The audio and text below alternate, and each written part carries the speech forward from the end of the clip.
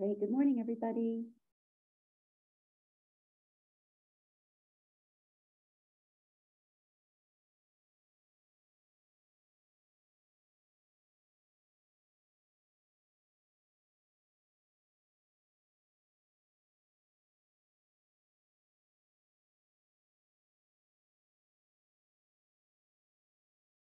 And just a reminder, we'll get started in a minute or so. We're just going to give people a chance to get logged in.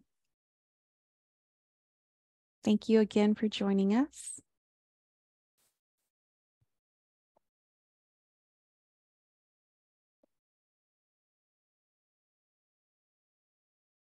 All right, I see a critical mass, so let's go ahead and get started. I'm Jeanette Brown. I'm the Senior Director at SCAMP. Today is our last workshop in our Asset and Property Management workshop series that we've been doing this summer. So check out our YouTube channel for all the past sessions.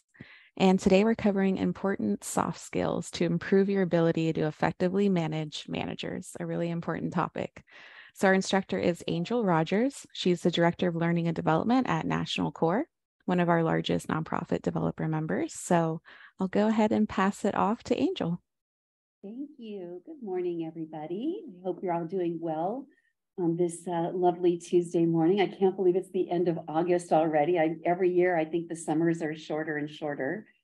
But so it does lend to our last in the series of the PM webinars. But I think this is such an amazing topic, and I really want to share some ideas that I have and some things that we're utilizing here. This is another one of those topics where you don't go, oh, I learned this, check the box, and I can keep going. This is ongoing skills like the emotional intelligence class we did last month. And it's so important to recognize that our managers, how are we managing our managers? To me, I think this is a really important topic. So I was so happy that I'm able to present it here today, especially since our managers are so vital to us. So let's start by just saying, this is a great quote. Am I dreaming? Has the world gone mad, or have I? So let's all kind of, in a moment, just take a deep breath. And what are we so mad about? When you look at the world right now, I feel like it's so easy at the snap, at the drop, anything, we can just get mad super easy. It seems like we've had some paradigm shifts on the ways we're thinking about events that happen in our lives. I mean, I can tell you that already today, I was mad about traffic. And I was mad because yesterday everybody stayed home and it was a breeze to get to work. But today, it was crazy. So I was a little mad about traffic, and I sat in that for a minute and sat back and said, you can't change it. You can't change it. So there's no reason to be mad. But I feel that, I mean, it's so easy to go to mad first.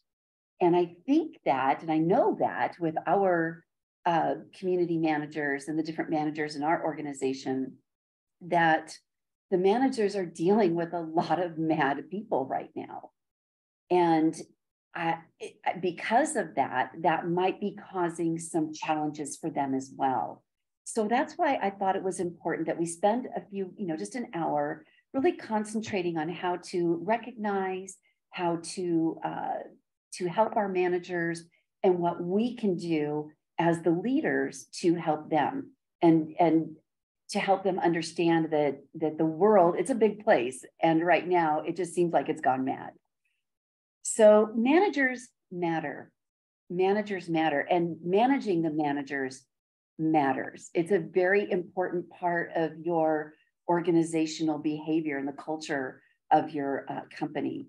More is expected from managers than ever before.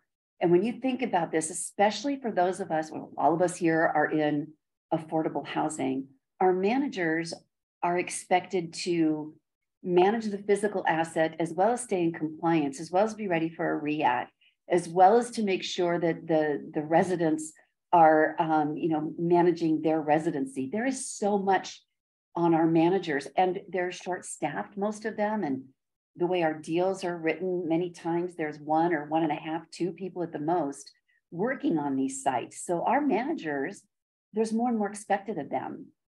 From a leadership perspective, managing those managers is even more important than ever. We can't afford to have vacancies in these particular positions, because if anybody in this call knows how hard it is to fill a position these days, it makes it even more important that we manage our managers and make sure that they are taken care of. And remember that managers do have an incredible influence on that team performance. So what I want to do is I want to start with just a little exercise. Nobody has to share anything unless they want to, but I want you to just sit for a moment and think about the best boss you ever had, the best manager you ever had. And I want you to think why was that person so amazing to you? And what did they do that made you feel better about your work? And what did they do to make you feel valued, to give you more confidence, and to give you the competency that you need and appreciation? Let's think about that for just a minute. And how much did you learn and grow professionally while you were working with this particular person? What was the environment with that leader? And how did it make you feel? Which is an important part of being in management, is still having to feel. Keep in mind that an employee's immediate supervisor, regardless of the level, this is the person that has the single most important and underutilized resource for boosting engagement. So I want you to think about that. Think about that best boss, and are you emulating what that manager did for you? And are you able to bring that to your teams every single day? Are you able to do that? For many people, the quality of the relationship between the individual employee and their immediate supervisor is going to be the single most important driver of engagement. I'm going to say that several times throughout this hour. This is where we find our level of engagement. Also understanding and acknowledging that at the same time, in a hectic day-to-day schedule, it's the development of those relationships that often are shortchanged and take a backseat. So I want to make sure that everyone, we're all on the same page here. This is a really important topic and everyone's really busy. And so sometimes we're not able to bring our best selves to the people that we're developing and managing. So I do have some things in the chat here we're going to look at. Okay, thank you everybody for logging in. Good morning, everybody. If you have questions, just put them in the chat, please. Is anybody else having audio issues? Okay, I think I might be, we're good now. Okay, so someone said that their manager truly trusted, they listened to them, truly trusted, let me run your areas of focus. That is so incredibly important. Absolutely. Thanks, AJ. She provided support and guidance that helped me become confident in my job. That is so amazing. Learning from unprofessional managers, that I learned my biggest lessons. April, no kidding. That's you know what, that's a good indicator. Actually, on a side note, when I am training new leasing consultants, I have them go shop other properties so that they can learn how not to do leasing too. So I think that that's actually a very spot on observation. Erica says, my manager took the time to learn how I learned. Ooh, we're going to talk about that, and provided support and training. Very good. Great engagement, you guys. Yes, think about that manager as we move forward with everything we're talking about today.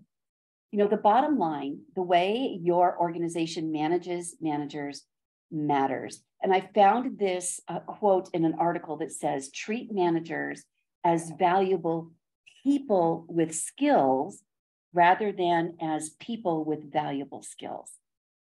So putting the people first is the whole intent of that quote. So I'm going to say it again. And again, we will send this to you. I will make sure that this gets sent to Jeanette and she has a copy of it for you. But treat the managers as valuable people with skills rather than as people with valuable skills. I absolutely love that. So how do we start looking at, looking what Heather's saying? Yes. Yeah, it isn't just your supervisor. You're right. It can be the company you work for and the culture you work for. So that's a great point as well. So I want to look now at what might be happening with some of the managers that you have in your midst. So there could be a point where they are going through blahs or through burnout. So when you look at burnout, it's a loss of interest and motivation that can result from pressures in the workplace.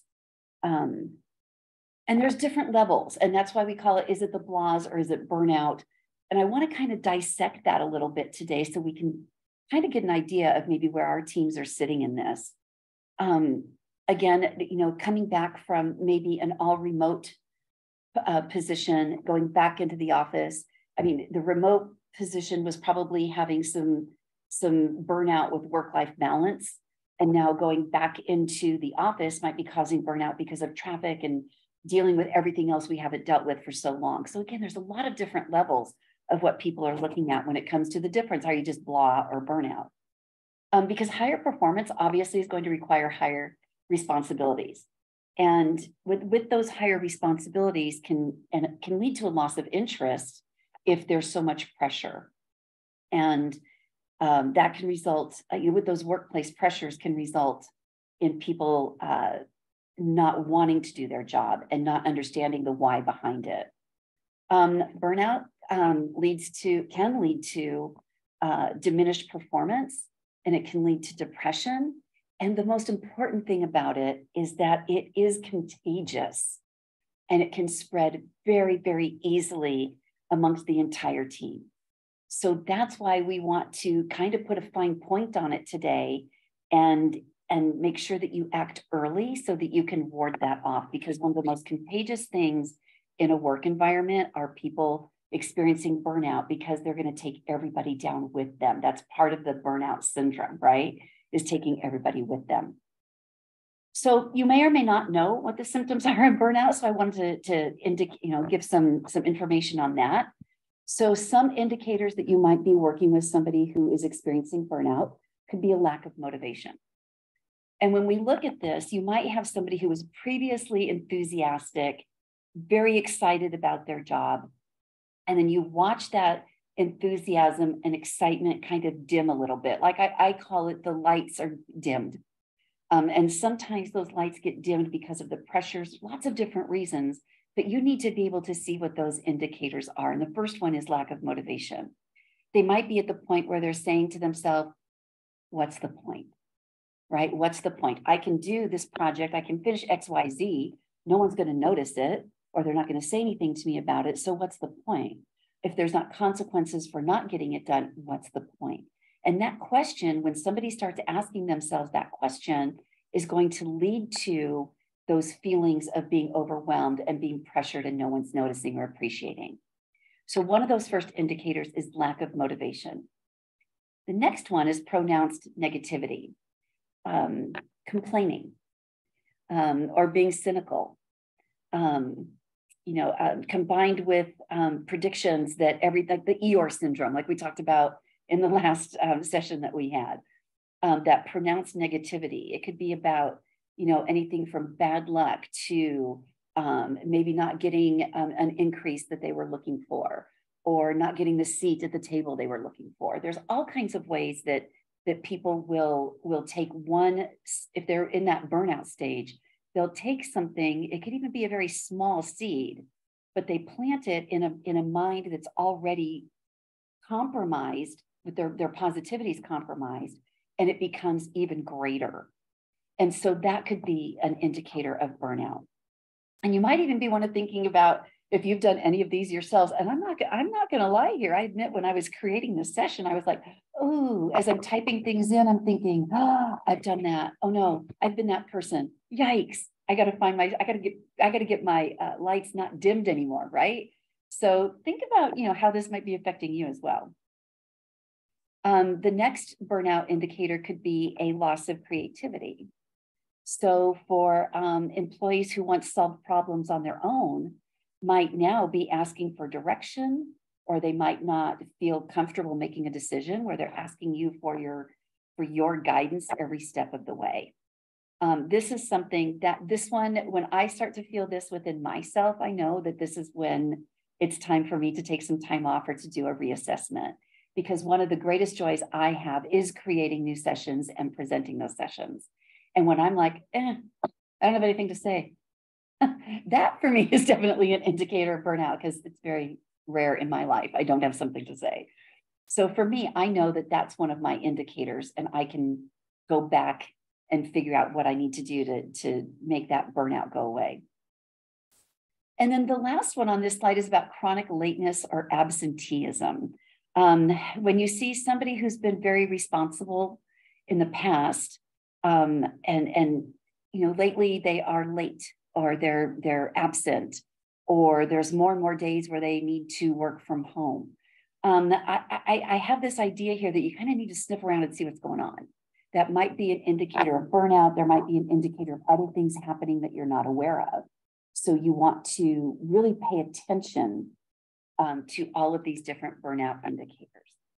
Okay, somebody in the chat. I'm going to check after each slide if there's a new chat. Oh, Tony, that's so interesting. I just had a session yesterday on ethos and culture. So yes, absolutely. Thank you for sharing that. Yeah, we did that yesterday here. All right. The next one we want to talk about is look for the source. So the first slide was talking about the indicators. Now we want to try to find out what the source of the burnout is. So if you suspect burnout, try to understand the source where it's coming from. That's, again, you'll usually hear me talk about peeling back the layers. Well, this is peeling back the layers. So I want to explore this one a little bit. This is one of my least favorite words in my vocabulary, and I try not to use it because I just don't, it's just a sad word to me. But maybe you have somebody who's disappointed about the way something turned out. Maybe an opportunity for advancement went to somebody else. Maybe you've had an office relocation and they didn't get the prime seat that they were thinking about. I mean, things as silly as where you sit are really not that silly. You might come across, on the surface, it might seem like it's not a big deal, but for many people, that is an indicator of where they are in the company, right? So there might be some disappointment with that. So disappointment is something you have to kind of uncover, try to see if this is what's happening. There can also be some uncertainty. Change in the workplace is normal. It is definitely normal. And I'm going to use an office move as an example, because National Corps recently went through a huge office move. And there was a lot of uncertainty that was associated with that, just because it's change and it's something different. So it made a change in the workplace. People had to pack up everything that they've had at their desks for years and now move it into a new location. The good news is that we're able to overcome that uncertainty by making the move very smooth and very easy for everybody to the best of our ability. And that's definitely going to overshadow those job concerns and the uncertainty that might have come with it. So, that might, the root of the problem might be that they're uncertain, or maybe even experiencing some anxiety. There are pressures to work faster, to meet stricter standards, or maybe even learning new procedures. That's common these days. And I can tell you from being the director of learning and development, in order to stay up with technology and everything that's happening, I've introduced new procedures to our teams too. We went from one very tried and true method to something new. And even though I understand it, I have to make certain that I'm not causing anybody anxiety by, oh my gosh, there's a whole new learning management system, or there's a whole new way to register for classes. We just got used to the other way. So that anxiety is very real, especially when you have somebody who's very accustomed to doing things the way that they enjoy doing them. So that anxiety is actually very real as well. How about overwork? This is 2023. The way I look at that, there's a lot of us who are probably in situations where we feel like we may be just a tad bit on the overworked side. This can come from a single major project, or it can be from a change in work procedures, or some team members working harder than normal or longer than normal just to get, to reach the limits that we need. So we need to be very mindful when we are creating schedules, when we're creating deadlines, that for many people, that one deadline isn't the only deadline that they have. And I know from I've been an on-site manager. So if anybody is curious as to what my background is, I came into property management as a leasing consultant. Of course, it was many years ago. We weren't called leasing consultants yet, and worked my way all the way through up to this director position.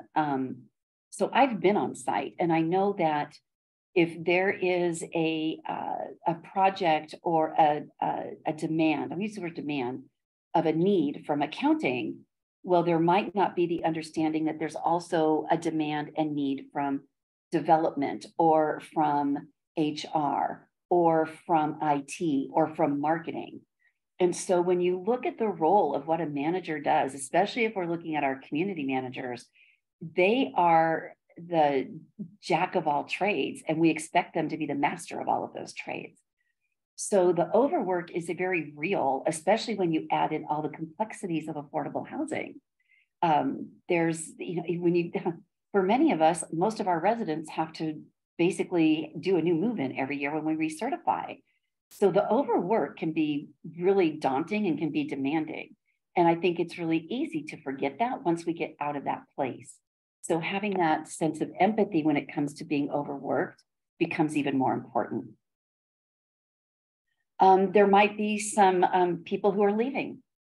When people become comfortable not only with their positions, but with their relationship with their coworkers and their colleagues. And this can lead team members to maybe worry about some stability by having people leave. It's natural, we know that, but there can also be a sense of, what's happening? Why are people leaving, or what does this mean for me? And then they might even be in a position where they have a desire to leave, that it's time for them, because if they feel that there's no other choice, that none of these things are getting better, that they're continually disappointed, they're uncertain about where they stand. I mean, let's stack all of this up together, shall we? They're disappointed something didn't happen for them, which has created uncertainty about where they stand. That leads to some anxiety. Now that's going to, on top of that, they have their regular workload to deal with these feelings. And then one of their friends leaves and they're left going, well, why am I here? Which goes back to the first indicator of motivation. What's the point? What's the point? Why am I still here when all of these things are stacking up on top of me? So again, when we look for the source, that gives us a better way to help them get out of whatever that blah or burnout or just that funk that people can get in. And how do we do that? We need to smother the flames of burnout. Get how I did that? Burnout, smother. Okay, yay. Anyway, we do need to smother the flames here. Your best way to combat burnout depends on the person, of course. It depends on the cause and your relationship with that individual. As the leader, if you have relationships with your managers when you can approach them and say, hey, this is what I'm noticing. Let's have a conversation about this. And take them off site, take them to lunch, take them to coffee, take them to ice cream. And we're going to talk about how ice cream can play a part in this later. Anyway, it is important to do that. You start sharing your feelings. Just listening can help. Let them share their feelings. And just listening to what they're going through, you might not be able to combat any of that. But gosh darn it, just listening to what they're going through is a huge relief to them. Managers need their leaders to hear them, and they need to be able to trust them to share that. Also restore some certainty for them. Teams, I love this, teams that burn out from uncertainty can blossom again, absolutely, as you firm things up with them. Nail down the team assignments, add some fun to it, maybe add some incentives, have some fun. Don't let fun go away from the workplace, because that's what keeps us here too. So maybe you can help restoring some certainty to smother those flames. And then maybe give them some new challenges, some new incentives, things that excite them, things that motivate them. I'll just give you an example that something happened for me a couple of weeks ago. Like I said, when I'm at my best, I'm creating and presenting and helping and really being part of solutions. That's what I love to do. And I hadn't had that. I'd been bogged down by some administrative things, which we all get to at some point. And I realized that my creativity wasn't where I needed it to be. And just in time, I had another director approach me, another VP approach me and say, hey, I need some programming. I need to help my people with understanding their role better, especially since they're all new. Is there anything we can do to prepare a program for that? I was wagging my tail. I was so excited because this gave me something new and exciting, a new program, a new project to work on. And it made me feel so good and needed and appreciated that now I am all over this and I can't wait. And I saw this and I just thought this was a perfect graphic for this. You are not your to-do list. You know that we are so much more than that. And we need to remember that with our managers. They're not just about checking boxes and getting things done. These are people with valuable skills, not just people who have skills that are valuable. So can we with skills. So we have to put the people first, and you're not your to-do list. And I hope this is helping some. If anybody needed to hear that today, just say, yeah, needed to hear that. You are so much more than your to-do list. We all are, right? Okay. So now that we've seen the indicators, we've seen some of the sources and some of the things we can do to smother those flames, let's talk about some of those coaching essentials. I see something in the chat. I'm one of those people that always have to check the chat. Oh, good, Denise. I'm glad you like that. I do too. So now how do we deal with all of these things and what can we do? Well, ask good questions and initiate candid conversations. That's really important. It can't be an interrogation that you're looking for. Why aren't you doing your work? Why don't you feel good? Why aren't you smiling? That is not going to get you very far. What we should be doing, and I don't like the word should, but really what we should be doing is asking great questions. And if you don't know what's going on, ask people, because I think that questions are the secret sauce, the magic wand, whatever you want to call it, to keep conversations fluid. You want to keep the conversations going.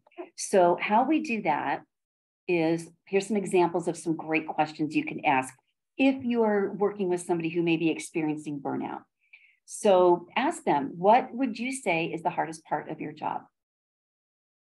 You might be really surprised at some of the answers you get. You might think that they're going to say, well, getting all these research done, where maybe they're saying, you know what, just getting my kid dropped off on time, making sure that everybody's lunches are made and getting to work might be the hardest part of the job. So these open up an opportunity for conversation, not interrogation. Big difference. I like this question too. If you had a magic machine to help you at work, what would it do for you? What would the magic wand do? What would this magic machine do for you? What do you wish people knew about your job? Is that a great question? Have you ever asked your managers this kind of question? What do you wish people knew about your job? Because so many times people do not understand the roles of the managers. And so it would be fantastic if you were able to, be able to help them and ask them, what do you wish people knew? And then share that so that everybody does know what they wish they knew. And what does a perfect day at work look like? What a great question. What does a perfect day look like? And then is there something that you would like more training about? That's another great question, just to keep the conversation going and not to say, hey, I think you need training in this. I would say to them, just like this, is there something else? Are there any conferences or any webinars or anything that you think that you've seen that you might want to take that we can help facilitate for you? Because these should be considered rewards as well. So you want to keep all of that in play when you're asking these questions. And I like this graphic because I think it really does kind of enforce that. But when you're questioning for good, when you're not trying to say things like, you're burnt out, I can tell, and where's your creativity, and you're not motivated, that is going to keep people from being motivated 100%. So what you want to, when you're questioning for good, you are finding out, you're learning why, you're assessing, you're going to collaborate, and you're building a conversation for better outcomes, and you're solving problems. Isn't that fantastic? So when you're questioning for good, it does make a huge difference. Yes, Robin, you needed to hear that today. Thank you for sharing. I love that. Very good. All right, so does this make sense to everybody? I just love this. I think I might want to print this and put this in somewhere where I can see it every day so I can remind myself that questioning for good makes a huge difference rather than just questioning for the sake of questioning. All right. So what are some of the benefits of effectively managing your managers? Well, let's look at this. First of all, increased team performance. Absolutely. And people management has an incredible influence on team performance. But when managers are supported well and thrive, teams benefit. I want to say that again. When managers are supported well and thrive, teams benefit. Data shows that managers who are thriving and receive coaching to build resilience saw a 31% increase in team performance. Teams increased innovation and burnout decreased by 52%. Wow. So see, supporting your managers, managing your managers is incredible for productivity, and it's incredible to decrease burnout, and everybody wins when we support the managers. Your bottom line will benefit if your managers are supported. They need to feel the support, not just say we support them, but really feel it. Another benefit is better connections and relationships. So great managers are also great at making and facilitating connections. It's often the manager or leader that helps strengthen connections within this organization. Again, when managers have high social connections, teams thrive. When leaders make the social connectedness an organizational priority, then performance, productivity, and well-being go up. And as a result of that, so does something so vital to everyone on this call, I know it, employee retention. So with all of these in place, employee retention increases, which I know everybody is looking to do, is to increase and make certain that they have that retention.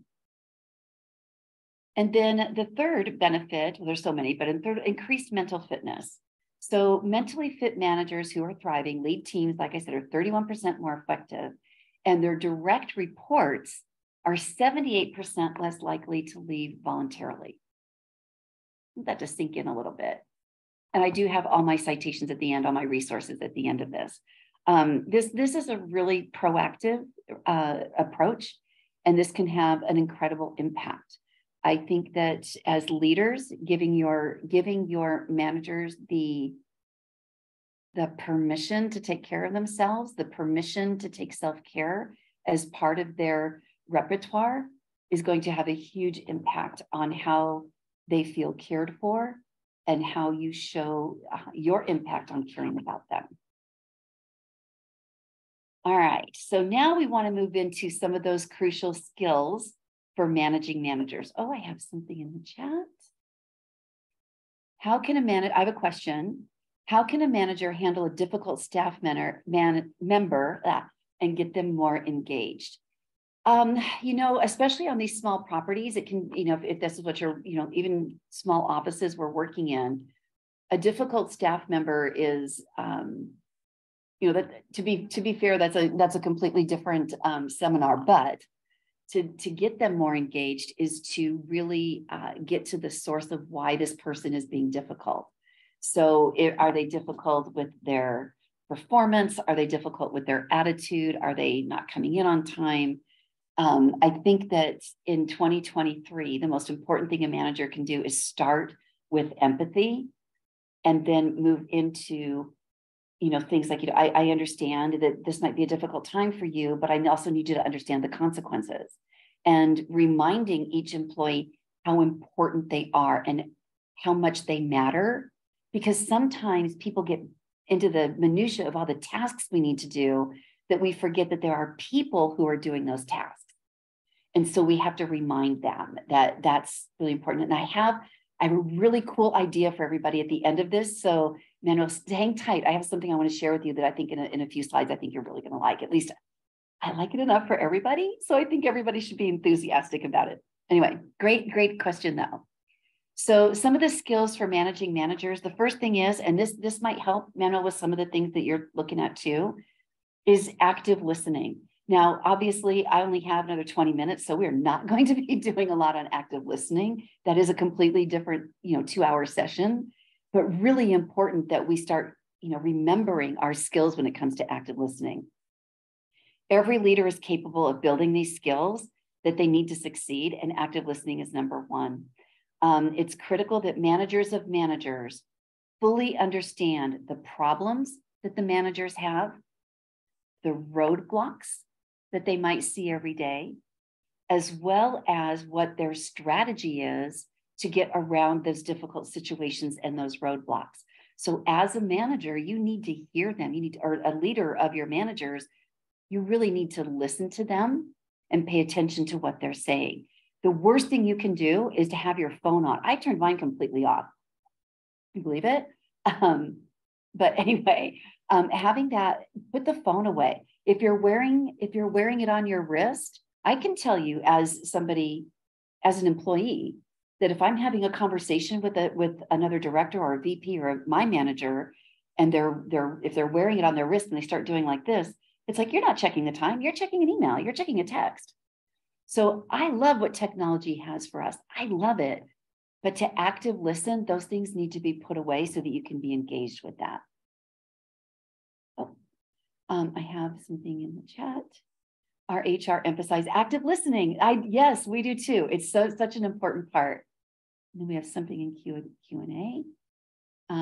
How do you help a manager gain confidence to make decisions after years of disappointment and lack of support? I'm gonna table that one because I have this super cool idea that I want to share with you towards the end. So stay tuned. I promise I have something that I think might help you. I'm so excited about it. I can't wait to do it myself. All right, so active listening. Whoops, did I miss one? I did. Whoops. Nope, yes, I did. Sorry, I'm gonna go back. Strategic planning and decision-making skills. I'm gonna speed this up a little bit because I have a lot to share still. In order to fully utilize the big picture thinking, then leaders have to be strategic and future focused. And we often have to make challenging decisions about where priorities lie, which calls on those decision-making competencies. So we have to make sure that this is a skill that we're able to utilize when we are doing our strategic planning with our managers, so that they can see we're not just thinking about ourselves, we're thinking about them and being future focused as well. Agility and resilience, boy, these were words we've all come to know and love over the past few years. What I will say about agility and resilience is change is here to stay, and change is also constant.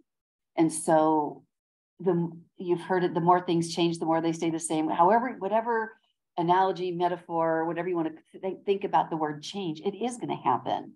So we have to be able to lead the change. We have to put our change management hat on so that we can navigate and guide our managers through these changes as well.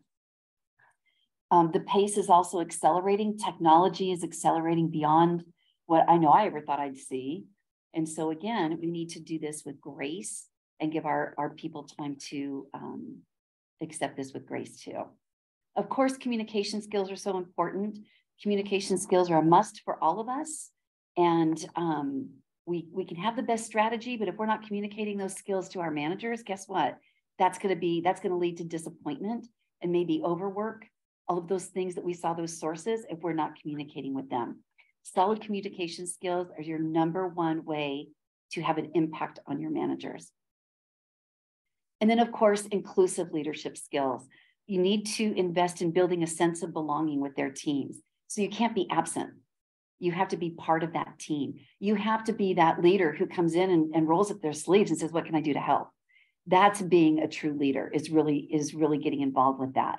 When leadership is inclusive, here's some more statistics for you. Employees are 50% more productive, 90% more innovative, 150%, didn't even know they could do that, but 150% more engaged, and 54% lower employee turnover. So I think what this is saying is that we need to get out there, roll up our sleeves, and work with our managers and work side by side with them so that they can see that. The best SVP I ever had showed up to my property one day. I was the only one there. Big property, but I had staff out. I had people had their days off. Another person, we used to go to the bank. If you guys can remember, believe that, we actually used to get like our car and drive to the bank. And I was there by myself and I was slammed with people waiting for me. That SVP came in and started answering the phone for me. I'll never forget that. I will never forget that as long as I live. And that made me feel like I was cared for. So being inclusive with your leadership is so important. All right. So how do we effectively manage our managers? Here we go. So the first thing, which is build trust and psychological safety. Trust is going to trickle down from the top, and we need to lead by example. Think of ways that you can build trust with your managers. Invest in your leadership and coaching skills. There's a big difference between being a leader and a manager.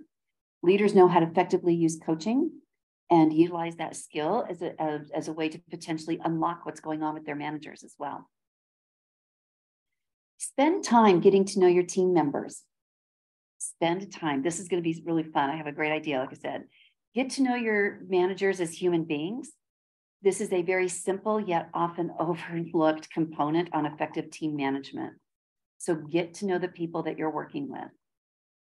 Offer professional development and learning opportunities, conferences, workshops, webinars, any kind of opportunity that you can give to them is really important as well. And remember to practice that future mindedness, being future minded, always looking to what we can do, the next thing that we can do to help our managers get to that level of engagement that we want them to be in. So now I know I went through that a little bit quickly because of time, but like I said, we will get you this this PowerPoint should you ask for it. All right. So this all sounds great in theory, but what if we don't do that? What are some of the common challenges that we have when we're managing our managers?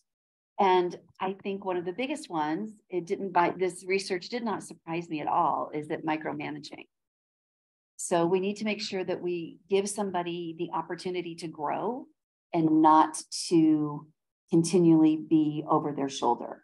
There's a difference between managing the work performance and the projects, different than managing micromanaging.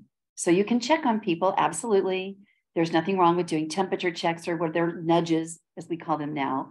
But to micromanage somebody that could lead them to burnout. And think of how demotivating that could be and how disappointing that can be. Think of all the things we've already talked about. Conflict management is also another common challenge that not everybody has to see things the same way, but we do have to manage that conflict and know how to resolve the conflict in a way that's productive where everybody wins. We talked about that in the last session. Gaps in communication or lack of clarity. So when I'm doing big, all day or any type of session, I like to ask, is this clear or clear as mud? And I love it when people say it's clear as mud, because then I get to go back and go over everything again to make sure that everybody understands what the goals are, what the strategy is, and that we have those common goals, which goes into the next one, which is misaligned goals. Maybe you have a strategy played out in your mind that your people don't know about. And as long as you can share, you should be sharing. Yes, we will send these PowerPoints, I promise. Let's see if there's another question. Oh, same one. Okay. All right. So here's my big idea. And it's not just my idea. There's actually other people who have done it before me. And when I read about it, I nearly lost my mind because I thought this was the perfect segue for this particular topic. User manual. How about a manager user manual? So when you buy a car or a refrigerator, you typically get a manual, right? This helps you, this document's going to help you determine what you need to do, the capabilities of this device, how to care for it, and how to troubleshoot problems. So wouldn't it be great if your employees came with such a manual? I want you to think about that for a second. The good news is that they can. So let's look at some of the benefits of a user manual at work. It can help you reduce surprises. When you're working with somebody new and somebody you don't know, it can take a meaningful amount of time to get to know that person. So if they had a user manual, then maybe you would be able to get to know that person quicker. How about creates vulnerability? I love this one. If the user manual consists of the right questions, it creates vulnerability and humility by default. Think about that one. The key is to focus on the reality that each person is different, and that's okay. It's not one size fits all. And it shouldn't be. It should absolutely be that everybody's treated the way that they are managed well. It also helps you to know your coworkers, and it gains insight into their likes, their dislikes, maybe their motivations and their work style. And it can also encourage reflection and self-awareness. I love that one. It can absolutely help you do that. And then it shows that you value the differences among staff members. So I want to give you some prompts and some questions that you may be able to ask for your user manual. So the first one be, what's one fun fact about me? How fun would that be to know about your team members? I'll give you one. When I was in my first year of college, I was at the University of Nevada in Reno. And in order to supplement funding for myself, I was a clown at Circus Circus. Who knew? Most people don't know that about me. So that's kind of a fun fact that I would put in my user manual. That probably explains my cheerleader-like demeanor. Anyway, another great question or prompt, what gives me energy at work? And I want you to think about how you would answer these too. And with the user manual, you could probably share this with your employees, not just have your employees share it with you. And then, on the flip side of that, what's draining to me at work? And then what are my preferred communication styles and channels? Could you imagine talking to one of your employees before you go in to have a conversation with one of your employees, flipping through that little user manual to see what's going on in their head that's going to bring them a more satisfactory, more engaging interaction because you're using what's in their user manual. Here's a few more. I've got quite a few actually. How can someone earn a gold star with me? Yeah, this might be, the person who wrote this might be a little cheesy, but I think it's a good prompt. Like, what is it? What could somebody do that's going to make me happy?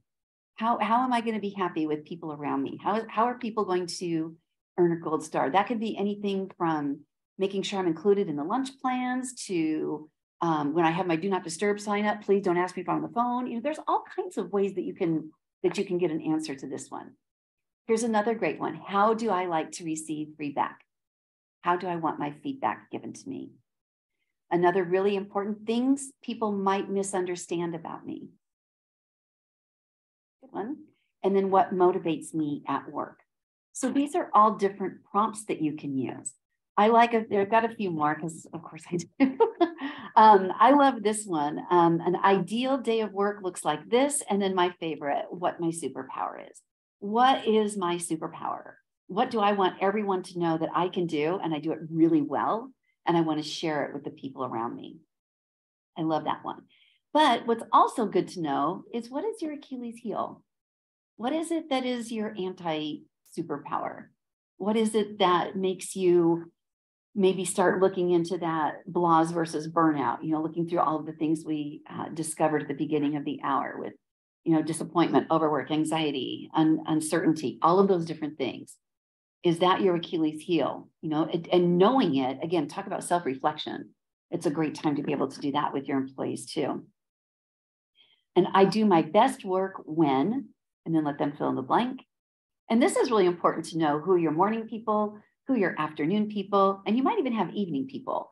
But it's important to know if what time of day is best for them, because that might be the best time to have a crucial conversation with them, or even, whatever the conversation is, when they're at their best, that they're telling you this is the best time to talk to me.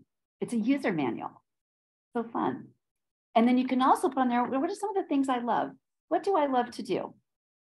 Wouldn't that be great to know this about all of your employees? Well, guess what? Well, before I go, there's a chat. So this is interesting. What happens when you voice the ideal workday, but it gets denied? So I think that maybe you do what's the art of compromise and say, well, is there some of it that we can do, and then some of it we can, where's the sweet spot? And if you tell them this is what I need, and it keeps continually getting denied, then that's going to lead to burnout. You might even want to say, listen, I'm really trying to be a productive and happy employee here, and I have some needs that aren't being met. And I will tell you, we all know this. If we learned nothing from our moms and dads from when we were kids, it's not what you say, it's how you say it.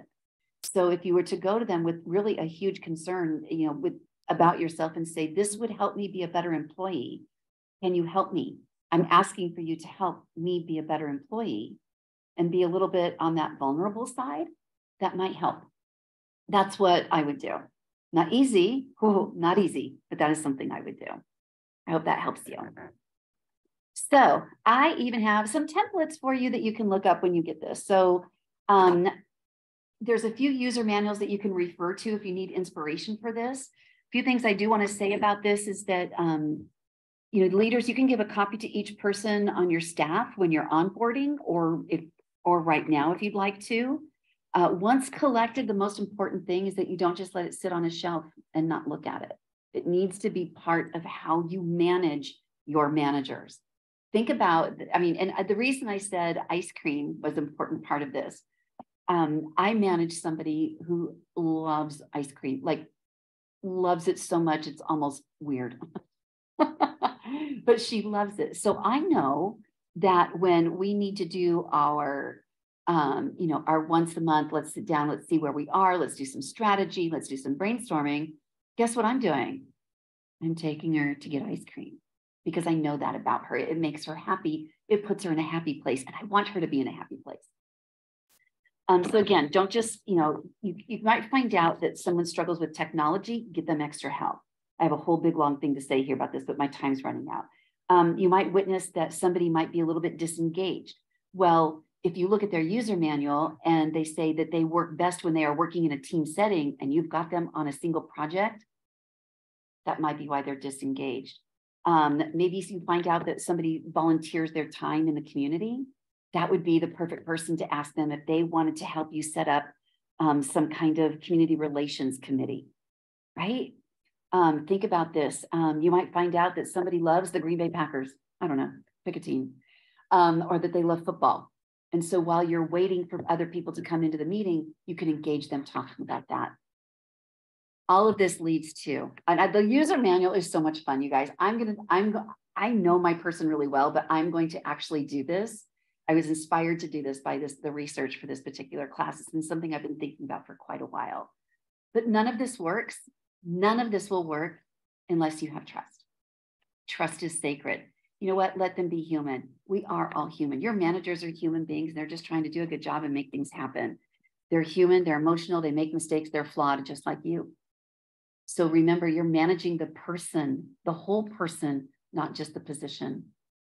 Protect them from, themselves, protect them from other team members, protect them from their colleagues, protect them from, organizational whims and changes and things like that.